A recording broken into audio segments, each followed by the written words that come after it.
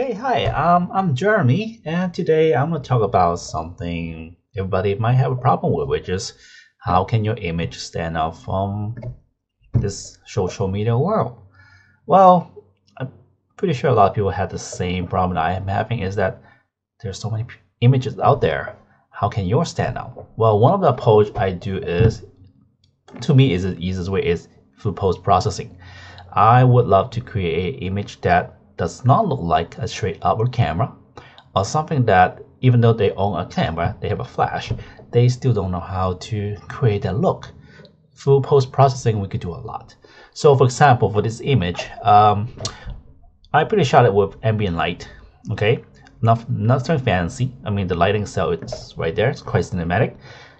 By itself, it's good enough, but when it complete with the outside image, I call it, is it enough?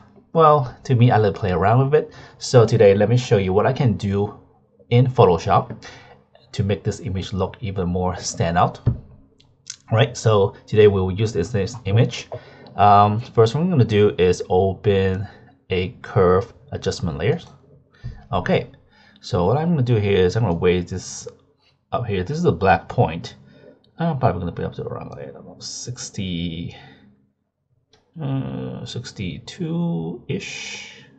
Yeah, that sounds about right. And I'm going to go into wet channel. Now, one thing that when you play with the channels, color channels in curve, is that make sure you lock this centers. Okay. Now look what happens if I don't lock it. You go really haywire, because you know, if you pull down, which is remove red, you got green, and you increase too much, that's over. So the best thing to do is you lock it. If I just want to, right now, most of the time you want to adjust only at the shadow area. Okay, so you lock this, and now I'm going to put a point here too. I want to drag it down. See, you see how that is? And it's only that little bit. I don't want it too much, just a tack. Maybe that's good enough. I'm going to go around maybe 61 to 61, and I want to put it down all the way to 19, 67, 19, something like that. I want some green in there. Okay, you see how when I lock that in the center, it doesn't really affect the skin tone that much. All right, let's now go to green. Same thing, lock the green in the center, pull it down. In this case, I'm going to add some red. That sounds about right. And go to blue. Blue, in my own terms, I call it a normalizer. Why is that? Well, let me show you. If I pull this now, you see how it becomes a little bit normalized. I think that's good enough. Right there. So go back. The number I had here on this point, it's around 61 output. Red, I lock it in the center here, and for this point I kind of set it at 63 input and 27 output. Green, same thing, lock it in the middle, and this point is around 63 input and 38 output.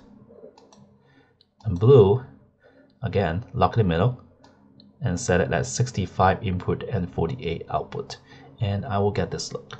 This is the before and after. It looks a little faded, right? It is, because we're not done yet.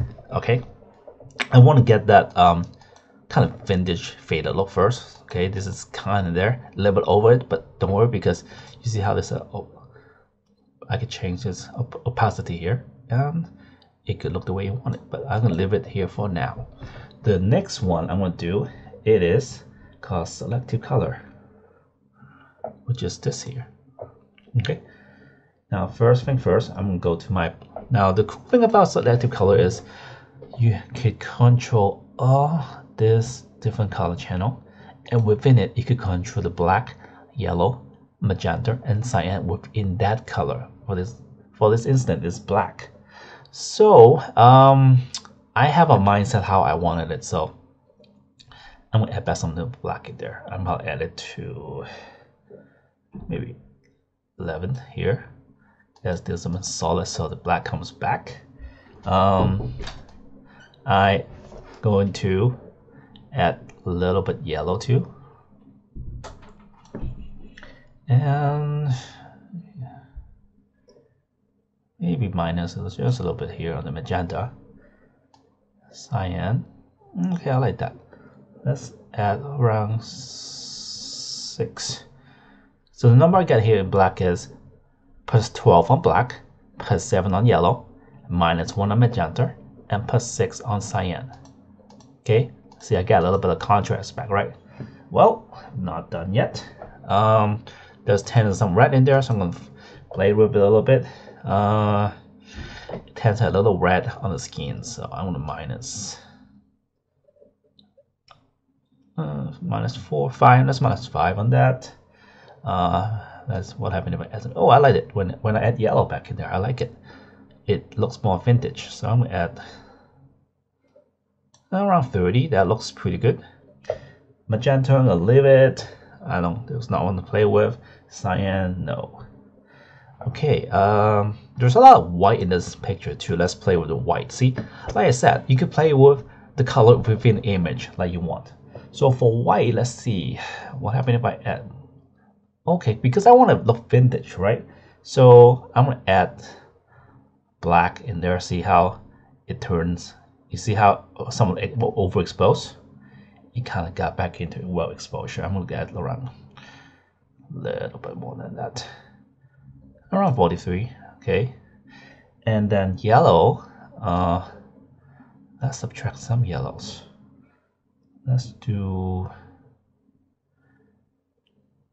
I want some white, but I don't want too much yellow there. Let's do around 54-ish. Okay, not gonna mess with magenta, not gonna mess with cyan. I'm gonna go to yellow channel. Yellow channel, let's see what I could do with it.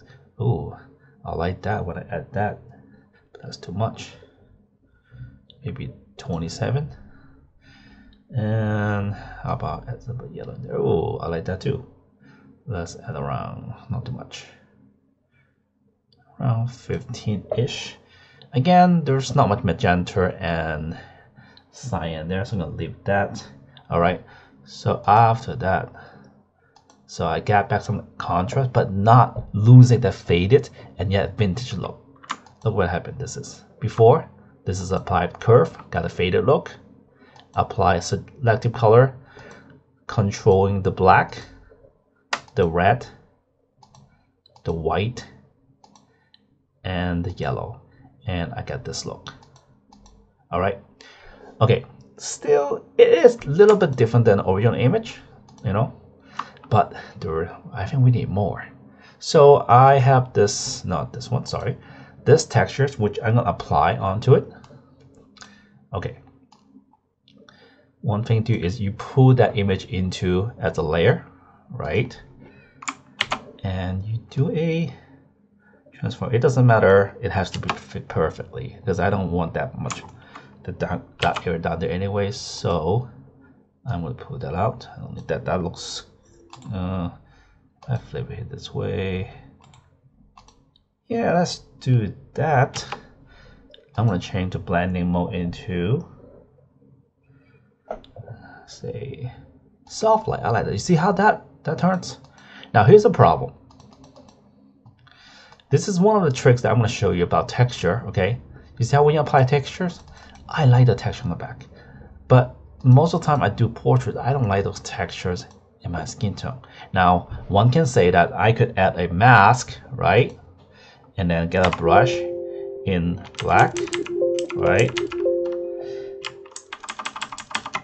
And brush it out. Let's see how that looks out.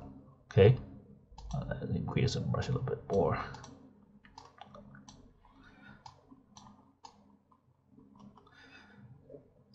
And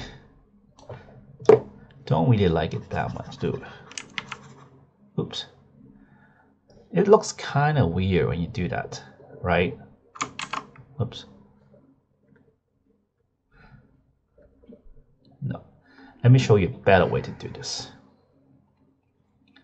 Delete that first. Okay. Change back to normal first. All right. Zoom in. This is what I'm going to do. I want to convert this texture into a smart object. All right, now you see how there's a little sign here? It's that this layer here is a smart object thumbnail. I'm going to do one thing to this layer. I'm going to blur, Gaussian blur. I am going to blur until I don't see the texture except for the colors. Around 12.5 is good. Okay, it looks blurry. Now I lost all the texture, but don't worry. If you click back on this mark filters, I hit Command I. Oh, I just hide the blur effect. Now, go back to blending mode, soft light. This is what we're going to work on. Okay. Make sure you're on the smart filters. Got brush on. Brush. Oops. It would be nice if I changed the white first. See how the white there? Foreground color is white. Oh, it would be nice if I have 100% and a little bit more float. Maybe around 19. And it will work faster. Okay. I'll show you after I brush out all the skin. It doesn't have to be perfect. See, I don't like those. Make sure the skin tone has none of those textures. No, maybe the hair too. Okay, blow a little bit.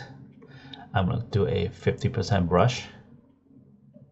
45, 50. Get a big brush. Okay, that's what I'm gonna do. Do a little. In there. Okay, good. Okay, this I'm going to show you. Texture, no texture. Without the blur, see? I blur out that so that what happened is only the texture color will apply onto the image, not the textures. So this is the good way to apply texture. Okay. Well, in a way, it's probably a little bit too much. So I'm going to minus that to run that so I get that look, right? That looks pretty good. Okay. You know, because after we apply the texture, I seem like adding a little bit more yellow, and the skin tone tend to be yellow. So I need to brighten up the skin tone a little bit. So I'm going to use a gradient map adjustment layers. I'm going to use this brownish one. Okay. And I'm changing the blending mode to which one's good? Soft light. Just that. You know what? I think I need more black in there. Let's put it right there. That, see? Much better. Much better.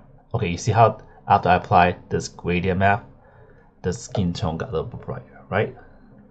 It still tend to be in the yellow side, so I want to do one more thing. I'm going to photo filters. I am choosing cyan color. Alright. 25 is good enough. I am going to block this mask and using a right brush and just bright on her skin. And his too. Okay, but not, I'm going to feather it out. Like that. Like that. That's the mask I'm having just on the skin tone. But I don't need too much. 50% is good. 30% here, that's good. You see how skin tone got a little bit more cool and it's separated from the background. That's exactly what I want. Okay, I think let's look at the before and after. That, you know, the whole ambient light is surrounded her and the whole background. After this, the background and the subjects, which is this Elvis and Marimo, is basically pop out. Okay, but there's still kind of much of like empty and negative space area here. I could add a vignette and kind of focus back down onto the subject, but let's try something else. Let's try not this. Let's try add this texture to make it more like a vintage look, shall we? Okay. How's that? Okay, I'm gonna change this. Oh, why is it down there? So change number 2. Do multiple. No, not color, multiple like that. And I'm gonna change the capacity to that. I'm gonna flip it down upside down. There you go. You see how I had a little vignette at the corner, right? But I don't want that covered the subject. So what I'm gonna do is create a mask, get a gradient tools, get a circular gradient, right? And I need a black mask. So this I'm gonna do. See how it has a spotlight effect on her? See that? It also clear up some of those texture dark there, right? Because the mask is covered up. And voila. Now if you want, at the last of it, you can always go back to a level and play around with the black point and white point to readjust exposure, because we did so much to the image. Okay, we get a little solid. Whoa, I think that's what I'm looking for. This is the vintage Hollywood look that I'm going for. So this is the before image. We apply curve to get a fader effect. Apply selected color to control each color separately. Apply the textures. Clear up the skin tone a little bit, brighten it up. Also play with the color balance of the skin tone by adding a cyan color onto just the skins. And apply texture to act as a vignette, and a little bit more control on the level to play with the exposure. And this and this. I'm pretty sure the final image will stand out much more, because there's no way a camera can get straight out image like this, especially with the textures and the layers of the colors that we plays with. Alright, I hope you like this tutorial. Thank you again, I'm Jeremy. Bye bye.